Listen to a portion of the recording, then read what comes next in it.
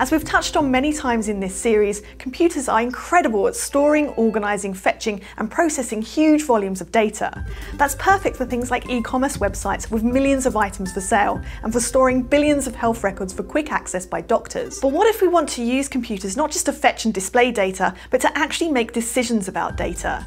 This is the essence of machine learning, algorithms that give computers the ability to learn from data and then make predictions and decisions. Computer programs with this ability are extremely useful in answering questions like, is this email spam? Does a person's heart have arrhythmia? Or what video should YouTube recommend after this one? While useful, we probably wouldn't describe these programs as intelligent in the same way we think of human intelligence. So even though the terms are often interchanged, most computer scientists would say that machine learning is a set of techniques that sits inside the even more ambitious goal of artificial intelligence, or AI for short.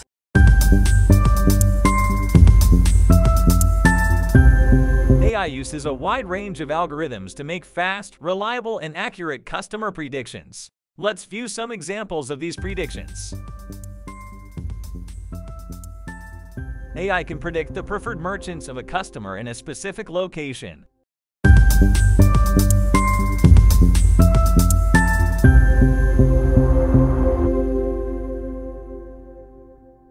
This is Mia. She is 27. She is single and she loves to travel.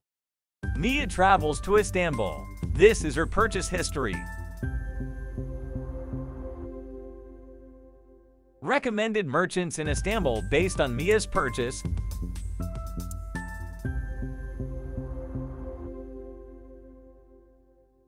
Mia is now visiting Istanbul for the 4th time. The geolocation detect the event.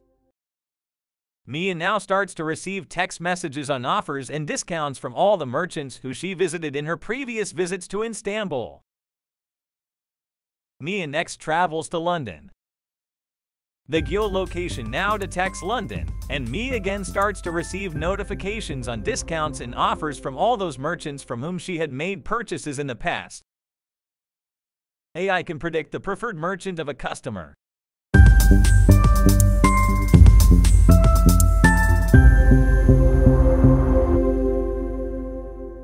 This is Adam. He is 42. He is married. And Adam is a business.